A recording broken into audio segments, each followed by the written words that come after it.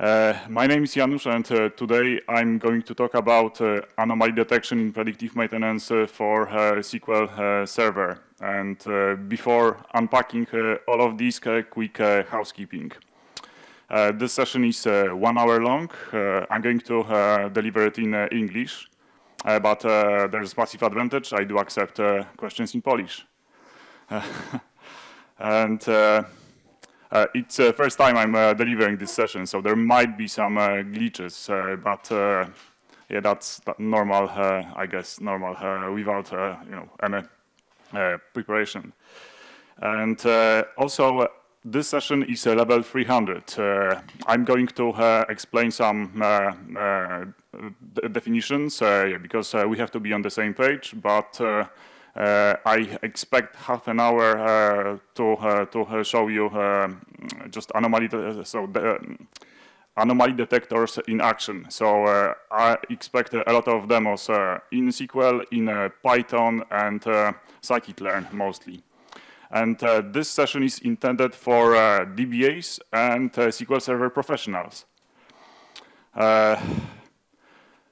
And scope of this session is also very, very wide. Feel free to ask any questions at any point.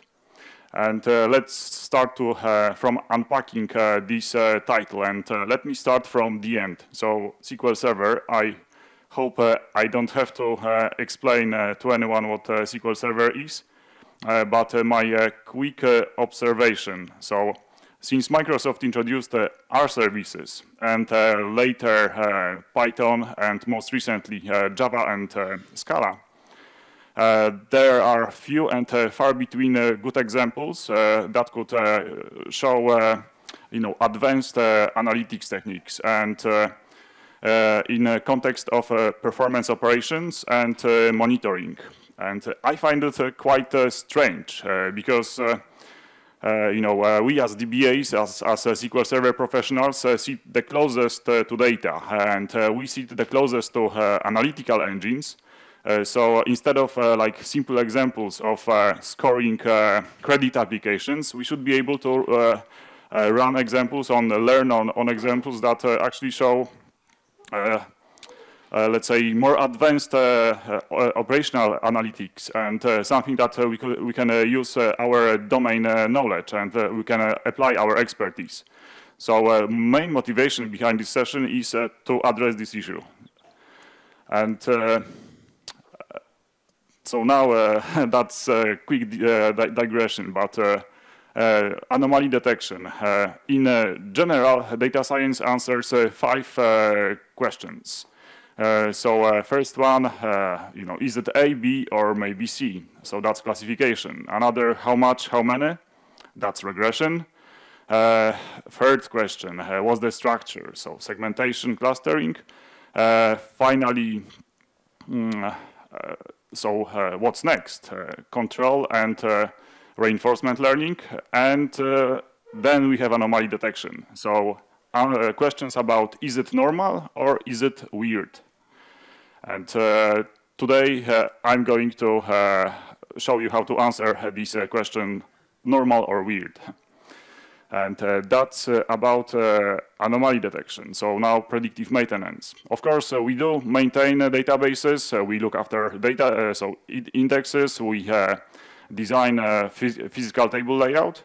But actually, what do we do to prevent downtime and to reduce probability of time where our databases are not in operational state? So usually we introduce redundancy, so which is quite expensive. We design high availability and disaster recovery solutions, and we react. So we instead of like proactively monitoring some metrics, we do it in a more reactive fashion. We like jump onto problem when it's usually too late, because we don't know a class of this problem, and we don't try to just go into the future. And in the context of predictive origin of predictive maintenance is not in IT. it is in a manufacturing industry. So just imagine that factory builds another production line and then puts it in read-only mode, which would be like unthinkable.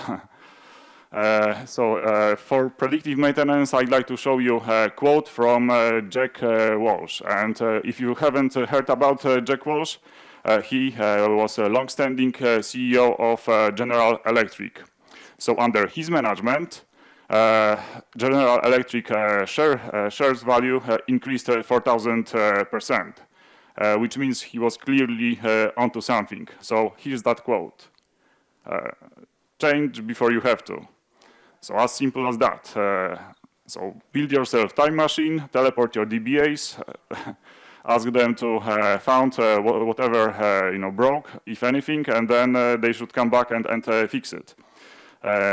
Actually, it is a very powerful technique that applies to all aspects of business. And business people, they want to do M4. M4 stands for, make me more money.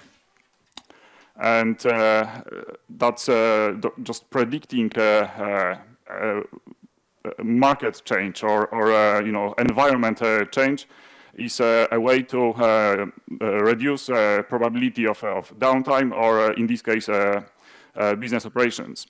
And of course, that's a business quote. And for us engineers, that would be probably find change before you have to. And today we're going to find changes. And before I talk about a bit about me, I'd like to take this opportunity and thank the organizers for inviting me again, second time in a row, and the sponsors. Go and talk to sponsors. And the sponsors for a great venue, a fantastic party yesterday. So if you go there, leave your business card. Party can be even better next year. So think about yourself.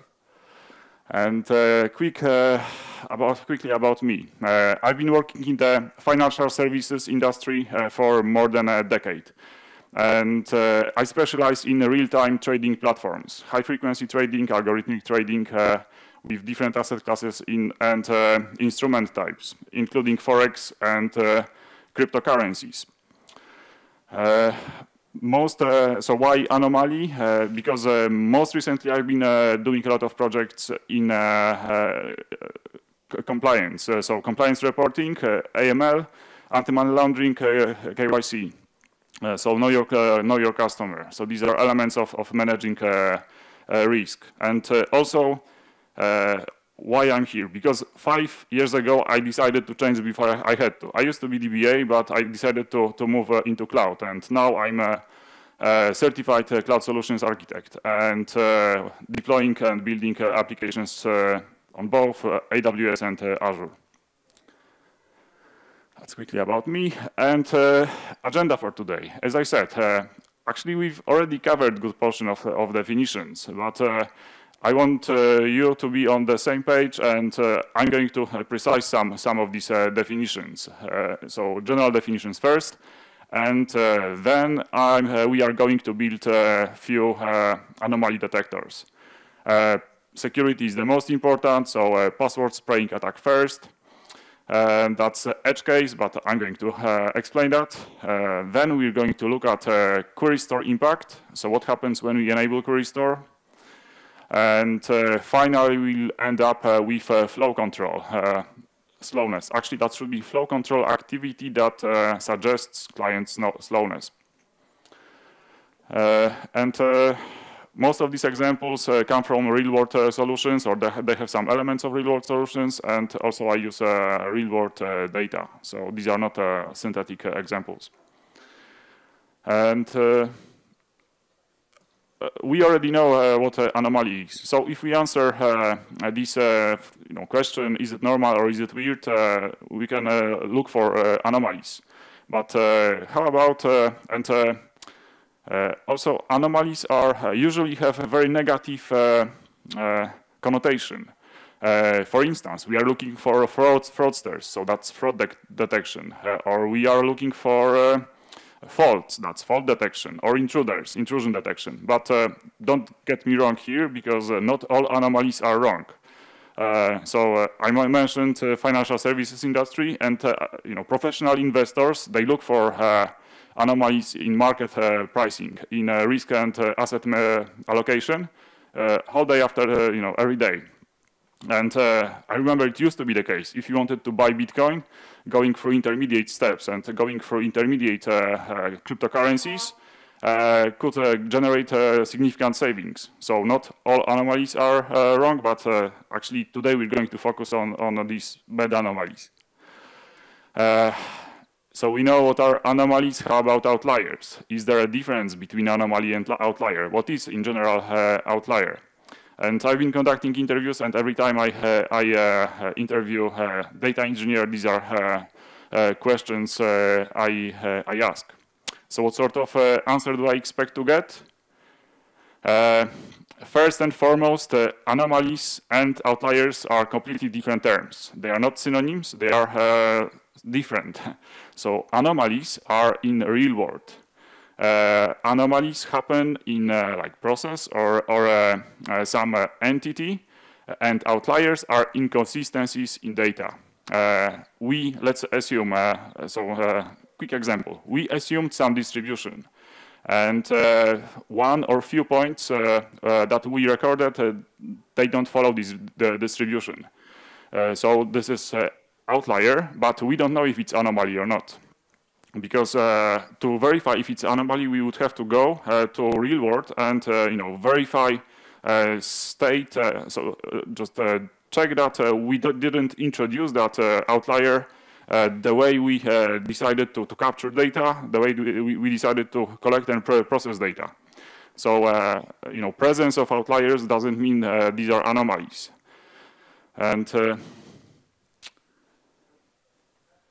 yeah, I think that's about the difference between anomaly and outlier. And another thing, anomalies require definition and also context. And in some cases, that's not enough. You have to provide a distinction and a category. So if you go to data scientist and ask him, okay, this is my data, please find anomalies.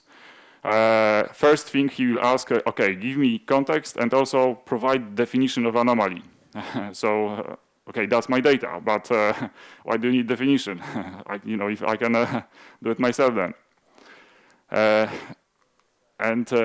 Depending on fraction of anomalies, we can use slightly different approaches. So when this fraction is very, very small, we can use outlier detection. And when this fraction is, let's say, under like 5%, it causes a lot of problems because standard data scientific approaches and tools, they don't work very well.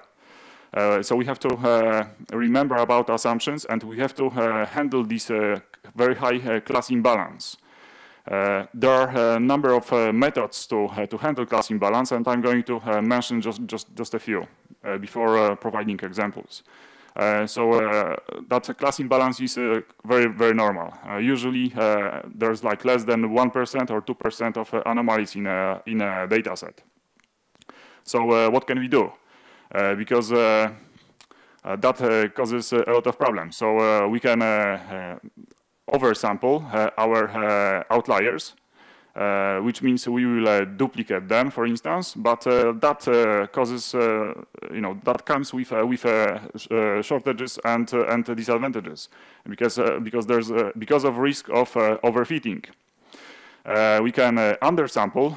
So from observations that look normal, we can decide not to include all of them in a training portion, but that comes with a risk of losing actual real features and introducing outliers in a data set. And also there's like a very creative way of generating new anomalies based on existing identified anomalies, and that's, for instance, a smooth method, synthetic generation. So there are methods of handling Anomaly, so very high class imbalance, and I'm going to mention, I'm going to go back to them when I show you how to evaluate models. And if there's like more than let's say 5% or like significant number of observations look like anomalies, and so they look like they were generated by process, completely different process altogether, we can try to model distribution of this process on its own. And our first example, when I show a password spraying attack, that's edge case, because 100% of observations will be anomalies. Any questions so far? No? Good. And let's put our knowledge in practice, and can we find anomalies here? How do you think? That drop represented by A, or maybe that spike by B, or this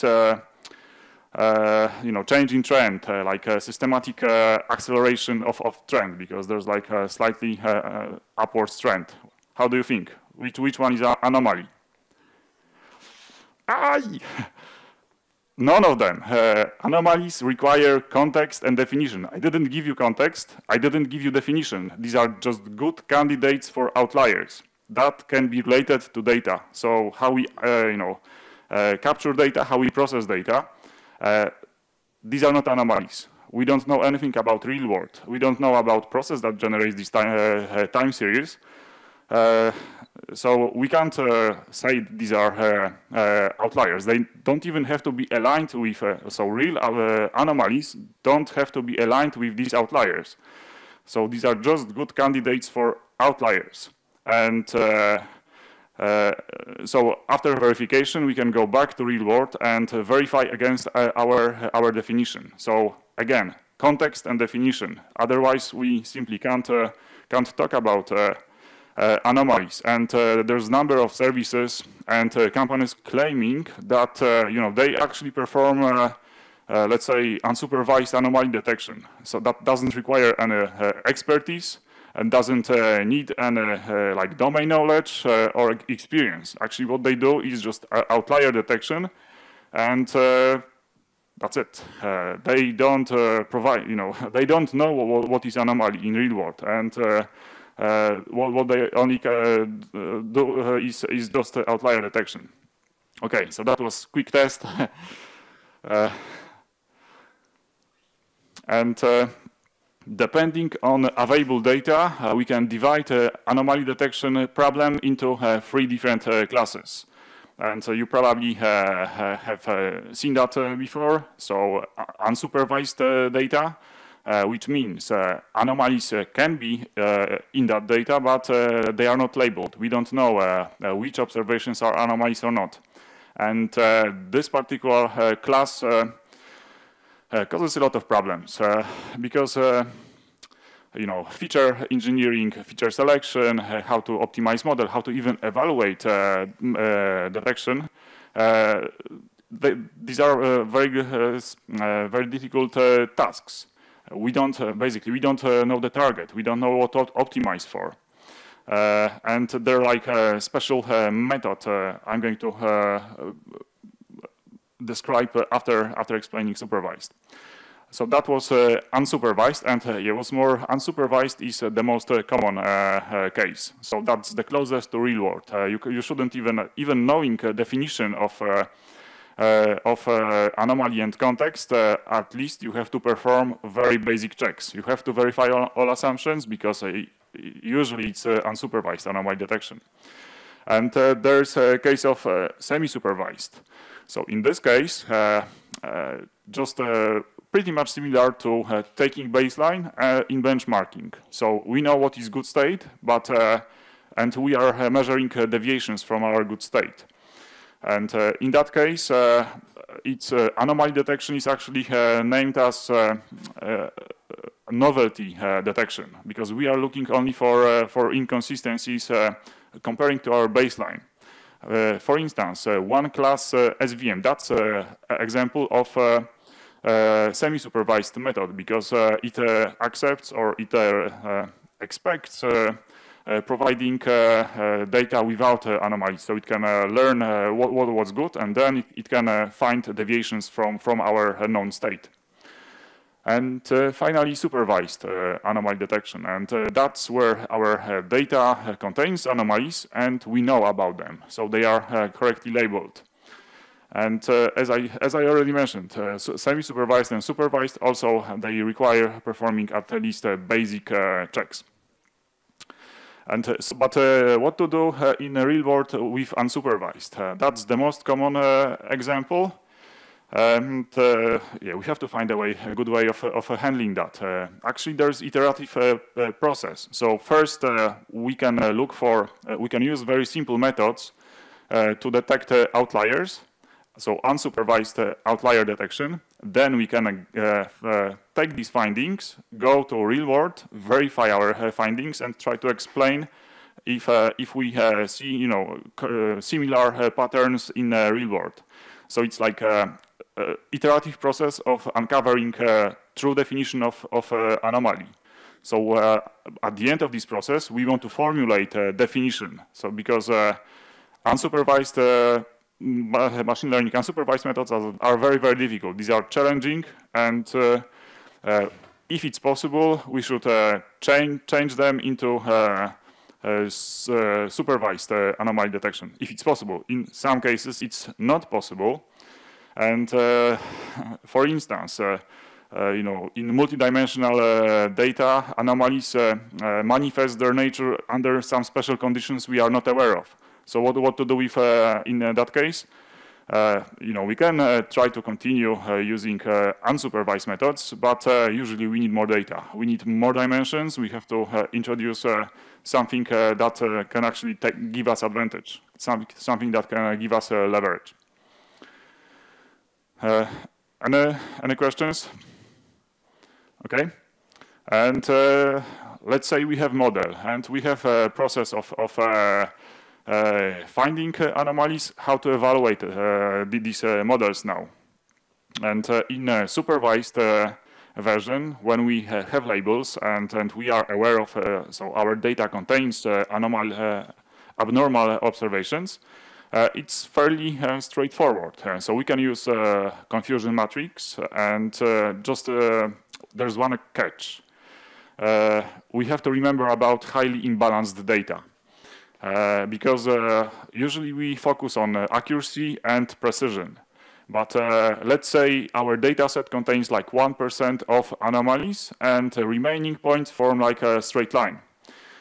So our model would easily find best fit for straight line, flat line. So in theory, precision will be like 99%, which sounds great. But our model is terrible at finding anomalies, because this 1% that is abnormal, simply that model couldn't find. So this problem is also called precision paradox, so accuracy paradox. So we have to remember about that one. Instead, we have to focus on other metrics. And first is recall. This is a number of true detections divided by total detections. And another metric is false positive rate. So number of false detections divided by total detections. And we want to maximize recall. So it should be as close to 1 as possible, because we want to find all anomalies. And also we want to minimize false positive rate, because we don't want to generate any large number of false detections. So how to handle unsupervised case? This is quite challenging, and there's like number of methods, and usually it's about using different models, the different techniques, and comparing results. So ordering results from the most probable anomalies to less probable, and then looking at correlations and run correlations between them. And finally, data locality, because ideally, we'd like to detect anomalies in real time. And what does it mean? It means we should get or analyze data as close to data source as possible. And data locality is the ability to bring computation very close to your data instead of another way around. So we're not lifting data and sending this over the network. Depending on our intentions, depending on what sort of anomalies we want to detect, we have a number of options. One of them is we can try to perform anomaly detection on a database level, but actually features or tools are very limited because we shouldn't actually use SQL for advanced analytics. And SQL CLR is almost a thing of the past. And there is a native real-time scoring, but it is almost only limited. It is limited to Microsoft models. On instance, there's nothing that we are interested in. And finally, on server, we have ML services. And also, we can install some framework or analytical engine on a server. And finally, if it's okay to transfer that data over the network and accept latency in a production, then the sky is the limit. Any questions? Am I too fast, too slow, too loud? No? Okay, that's pretty much theory I wanted to deliver, and now we can start building our models.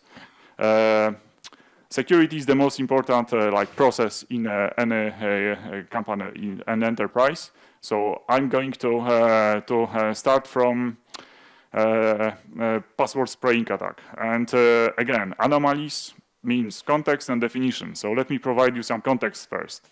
So I was hired to assess possibility of data breach. And long story short, support engineer opened port 1433 on internet, and there was production multi-subnet cluster.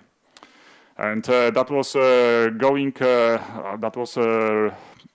unnoticed for a week. And that caused quite a lot of this in error log. Which means all these events, all these failed login attempts, these are all anomalies. And this is an edge case because we're going to explore that data. We're not going to build a model yet. And it was perfect opportunity for me to check one hypothesis. Because I've been I think that people are getting smarter, and they use automated tools, automated attack vectors that can actually not hammer database with as many as possible number of requests per second, but they can try to sneak in, and they can try to stay undetected. And this is what password spraying is. Have you heard about password spraying attack? So instead of focusing on single target, I can spread my attack over a number of different targets. And to stay undetected, a number of these requests, number of guesses of passwords have to be very small. And a more advanced version would be to assume that on the other side there's not a numerically robust algorithm. Let's say it's based on a mean or interquartile range. So if we start very small, we'll be detected once, and then over time we can increase attack rate. So in this data set of attacks, I was looking for straight lines that start low and gradually increase. That would confirm that there's somebody actually tries password spraying attack. And also password spraying attack is called inverted brute force attack. So let's have a look at demo.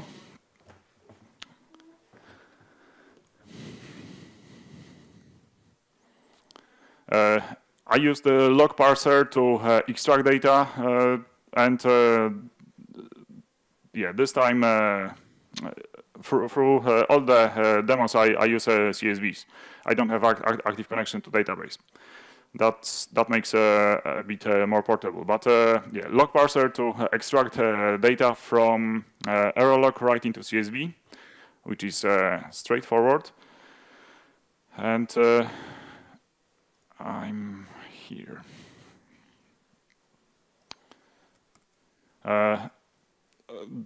So this time,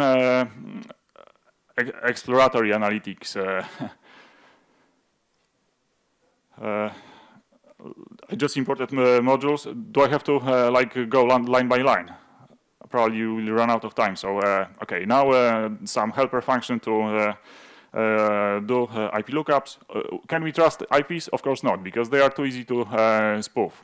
But these are good markers for attacker session. You know, we can like show or plot them on like a globe, but again, we shouldn't trust IPs. Oh, sure. That's okay. So data is very simple.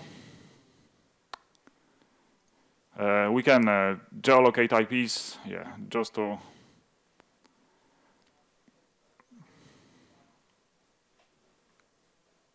draw some map. Of course, we can trust, but as you can see, we have Poland here. So somebody from Poland was, yeah, as I said, you can't trust IPs. And let's look at actually how this attack unfolded, because over time that I was like more interested in behavior of attackers.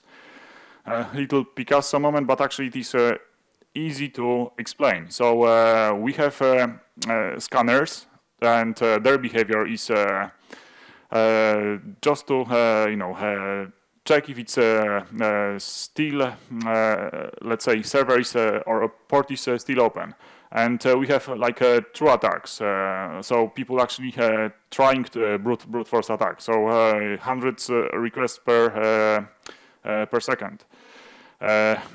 But yeah, I was looking for, as I said, straight lines, password spraying, and I didn't find that in this data set, but I checked my hypothesis. And what's quite interesting, and how can we use that for predictive maintenance? Because I mentioned that cluster was multi-subnet. So we can find the time it took the same IP to attack both nodes of the cluster. So that should indicate time that actually you have you know, when this security misconfiguration, network misconfiguration happens. And in this case, it was 38 minutes. Actually, that cluster was hosted in AWS, and AWS, both AWS and Azure, they provide their IP ranges. So there can be attackers looking on that ranges. So that was, yeah, it might affect you as well, but I'm going to use this as an indicator to perform some actions that I can prevent this attack from happening.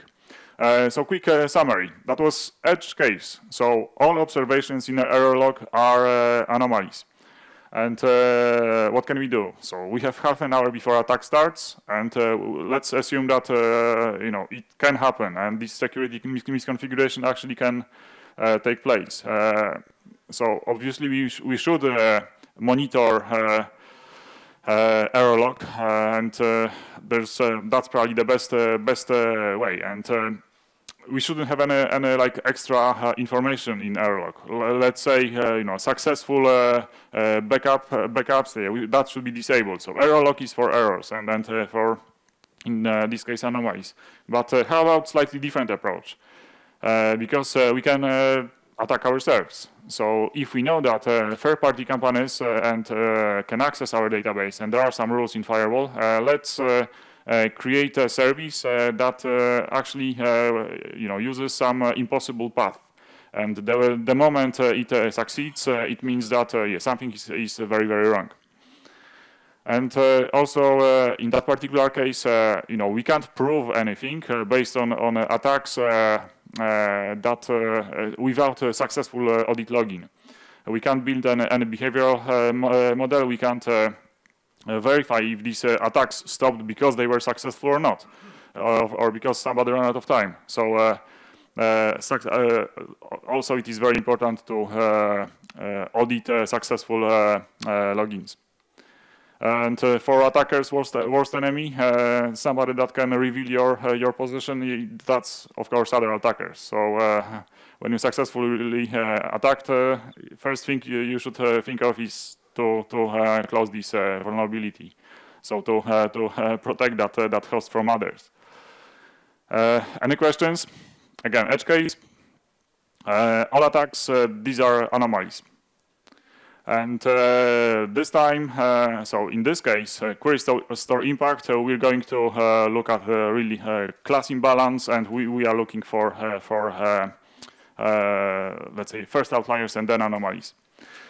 And quick context. Microsoft claims that enabling query store will cost you like 3 to 5% of performance. Unfortunately, they don't provide definition of performance. So this can be processing rate measured as the number of batch requests per second, or something else like CPU usage. And so my idea was to verify that numbers. And what's more, I don't have a definition of anomaly this time. So that's unsupervised anomaly detection. And also, in ideal world, we would just simply record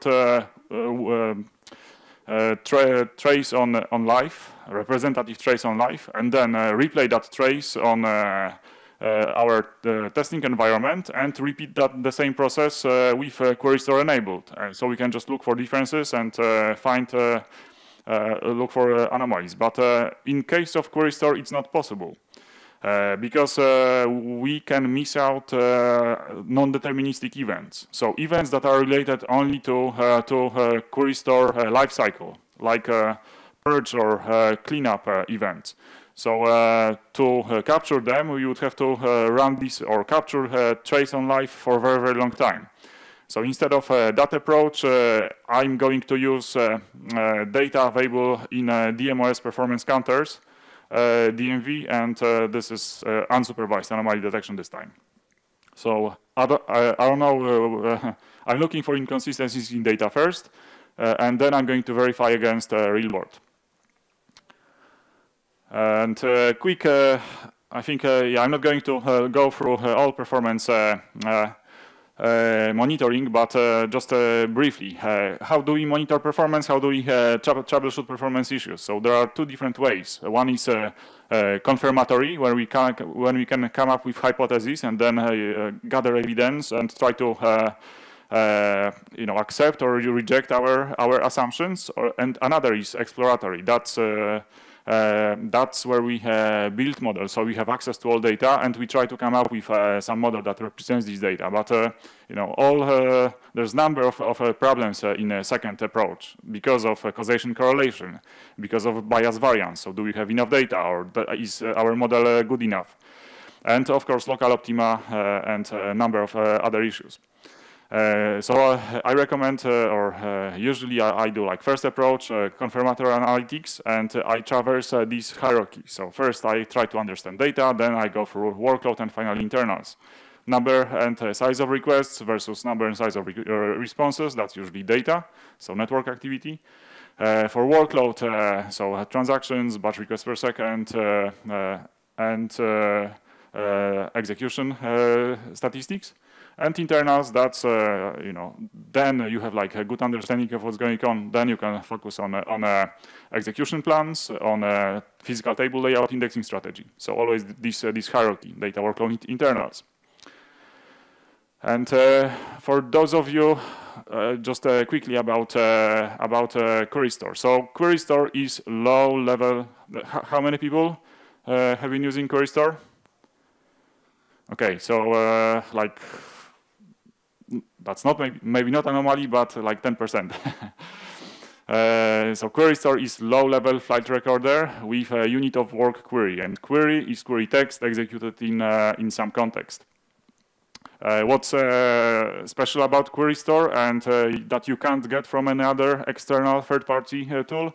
It has access to statistics available in actual execution plans, which means it can get information about 10 dB usage, memory consumption, and wait stats.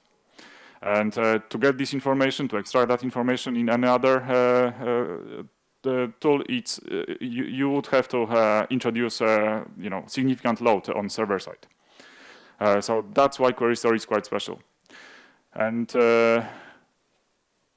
let's have a look at the demo.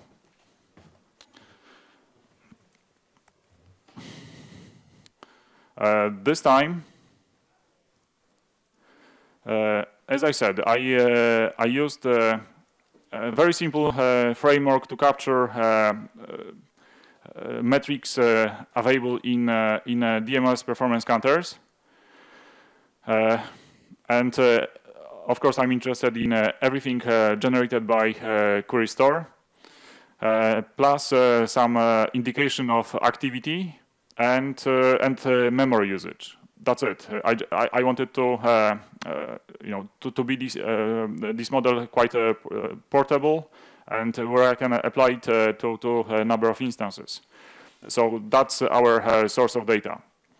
And plus there's a monitoring framework for so just a simple framework to capture this data over time. Let's look at yeah, that's our data. And let's look at demo from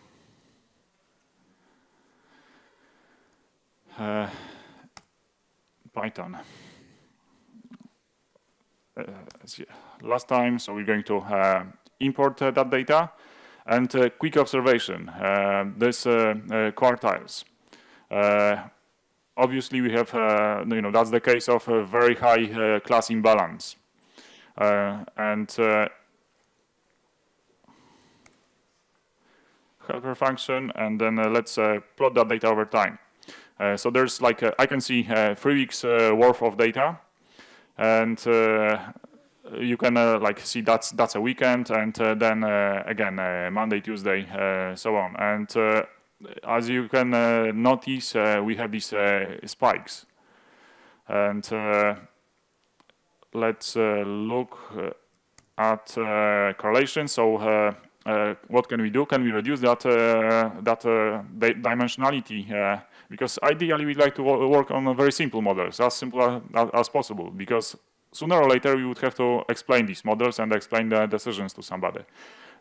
If we have like a very complex model, that means we have to apply some sophisticated preprocessing just to feed data into our model, and also explainability is not that good.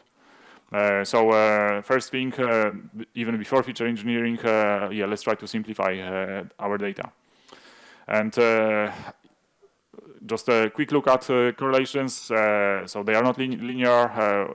We, in theory, could use PCA, but we're not going to, because that there's like assumption that correlations should be linear. We have another way of handling this high dimensionality. So let's focus only on the variables generated by Query Store. So that's CPU usage, physical reads, logical reads, and logical writes. And that's what probably differentiates us from like external companies and data scientists, because we know that these are not independent. They depend. For instance, CPU usage depends on network activity and storage I/O. So we can treat them as like independent variables, and that would be probably first mistake that somebody without this domain knowledge, without expertise and understanding context will do. So that's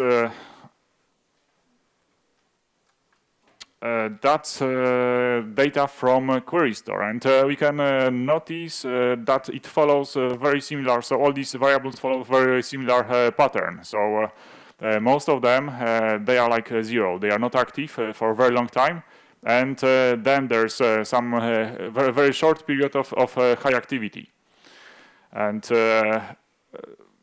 so we can continue like trying to build model with all these variables, let's say, exposed. But initially, we're going to represent all of them as cost, and this is very similar to let's say data throughput unit in Azure the Azure SQL database, and that's we're going to lower dimensionality of feature space. So instead of like handling 4 different or almost the same behaving variables, we're going to replace it with 1, and then when we reduce that to a single feature, we can use first very simple models and look at like heuristic models, and then compare them to more advanced models. And when we decide, because we are still looking for outliers, we don't know what is anomaly here. When we build some context and definition of anomaly, then we can use. So then you can again expand this to 4 variables. So that's my cost function. I gave some weights on best pretty much knowledge, and let's have a look at this cost. So that's cost that represents actually query store. We can look for, and again, iterative incremental. We have to look outliers and then verify against real world. Let's look at class imbalance. So if we assume that, okay, when cost is greater than 1, then we can try to find what's the ratio between these abnormal cases against normal cases. And if we like zoom in, that's because that's our 3 weeks horizon. If we zoom in and look at a single day, that's our representative day. And you can see 3 spikes here. And actually, I verified these spikes. I observed that behavior on live, and this let's say spike is normal because there's end of day processing around like 10 p.m. and that's something expected. So there's like external, a lot of reports are being generated, a lot of after that some maintenance jobs, and there's internal memory pressure, and page life expectancy drops, and behavior of or cost of query store is as expected, because we remove that portion of plans that are used by query store. So this spike is normal. This spike that follows the same pattern, but that one, look. So page life expectancy occurred after this spike. So this is quite abnormal. So first I tried to use query store to find out what's going on in the middle of the day, like at noon. That was unsuccessful because query store doesn't it tracks, but it doesn't allow you to see internals of query store. So I ran some trace, and these are queries that are causing this high memory pressure. Actually, these are internal queries of query store. So that's where purge process happens. Which suggests that this is like real anomaly. So that's something or combination of these metrics indicates a real anomaly. So again, we have 3 outliers, but just one of them is true anomaly. But first, we're going to verify slightly so simple models. First, we'd like to find all of these. We have 10 minutes left, so I'm going to speed up. First, we want to find these, let's say, all of these outliers, because on its own it can be quite valuable. And then we're going to use a more advanced technique and to find a detector that can observe these as a combination of other variables. So again, some helper methods. And these are our outliers. So these are like where query store cost is above 1. We can probably the most popular is to use the standard deviation and or sometimes z-score to find outliers. But depending, do we have access to all data or not? Should we do it like in a chunks of data, so rolling version? It's not very numerically robust, because it is based on average value, and that average actually changes and is influenced by our anomaly. So we were able to find only 43 outliers out of 131 because this let's say lack of memory, or very short memory that depends on a parameter. So window, width of length of window, and which means we would have to know this particular problem up front to select right length of this window, and that's not great, because it's right now we have like 3 anomalies or 3 outliers a day, but that doesn't have to be the case. Mean absolute deviation, so slightly better method. Still not great, but if you, for instance, use Datadog, Datadog uses that to detect outliers. This time we're looking for deviation, so mean deviation from the mean. IQR. So if you use Azure SQL, Azure Stream Analytics, you have there's an operator that actually performs IQR. So interquartile range. Again, a rolling version. You can just calculate quartiles and then look for ranges. Work ranges, and outside of this work range, these are outliers. This time, we got 87 out of 131. Still, we are in very simple models yet, so they are not capable of finding or detecting true anomaly. So first, density-based model, that's DBScan, quite popular, and we have to provide minimum number of samples to build a neighborhood, and then distance, like radius for a sphere. But that's clustering, but it's not like k-means clustering, which is where we like provide number of clusters we expect to see. This algorithm can create or find as many clusters as it thinks there should be. And again, sort of good values.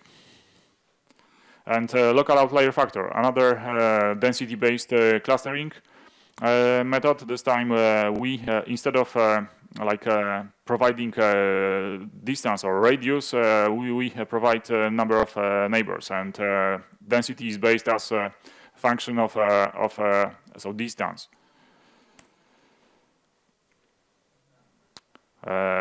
Slightly better, but still not great. Isolation forest. First example of tree-based anomaly detection, and tree-based have a massive advantage because they are not non-parametric. They handle missing values and they don't assume any distribution. So they are not like, oh, there must be Gaussian distribution and then I can look for something like that hides in the tail. No, in this case, no, they can handle both numeric and categorical variables. And Twitter, that's a time series that includes seasonality and trend, but yeah, I'm just going to show you. I'm not going to explain because we have 5 minutes left. It takes some time. And finally, one class SVM. And one class, that's semi-supervised. One class means, you know, it accepts only, so it learns only on good behavior. And we have to provide, we have to train it with without outliers, and then you can look for deviations from normal state. And usually, one class SVM, because of special properties, it can handle nonlinearity. Is like a way to go. It's like a go-to algorithm. And now I mentioned that within class imbalance that actually, yes, we just found all outliers, but we identified that only, you know, during the day only one is anomaly because they are like expected behavior. So how to find this? And in this case, you know, class imbalance is even higher. And first we have to expand all these properties, and we have to create some features. And yeah, I tried to be quite smart. I thought that that would be like very easy. So I could differentiate these states just by looking at proportions between these metrics, but that wasn't the case. Yeah, instead, that's our original data. We have to so give algorithm a chance. So provide data that lags. Provide the data that actually represents, you know, few observations from the past, and then we can use SVM. In this case, SVM, and identify our anomalies. So yeah, because of this combination of so relation between metrics and our new features, it was able to find anomalies. All right, that was query store impact. So average is lie. Whoever tells you that you know, average performance impact is X, you have to verify that, because there can be some cases that actually it's like 10X over a very short period of time and nothing in like remaining part. You have to monitor query store, and you have to keep query store size as small as possible, which is like counterintuitive because you want to capture probably as many execution statistics as possible. But that actually affects the performance of your database. Unfortunately, I don't have enough time to take you through flow control slowness, but yeah, I will just maybe try to show you a demo. This time I wanted to actually use query store to monitor network performance. Because network monitoring is quite difficult in the cloud. So some features, some tools that you use on premises are not easily transferable. And I want to have like a tool that can tell me that you know, client performance slows down, or like there's a degradation of communication channel. And flow control is a mechanism to limit transfer rate. So to limit like sender sends data in reliable way. So there's so always on uses flow control, and of course TCP/IP uses flow control. Somebody asks for a large chunk of data and can't you know, consume it fast enough. It means acknowledge message will contain zero window. Or information about zero window. So not enough, there's no space in a receiver buffer, and SQL has to slow down, so has to like stop with sending this data back to client. And I wanted to find these anomalies. not going to take you for this one, but I'm interested in wait time, and it's in query store it's categorized. So async network I/O that actually represents 0 windows are in network I/O. Okay, time. I'm not going to show you a demo, but just key takeaways for all this presentation. I'd like to, take these points or like with you after this session. So first and foremost, anomaly is not outlier. So outliers in data, anomalies in real world. And simply data is not enough. You have to use your expertise, you have to use your domain knowledge, otherwise you can't find outliers, you can't formulate even what anomaly is. And that direction, unsupervised, supervised, that's quite common, but not easily, not very easy to execute. And finally, use as simple models as possible. And if you're comfortable, if particular case is covered by the simplest model possible that you can explain, it's probably the best. And CTA can't be anything but find change before you have to. Great. Thank you very much.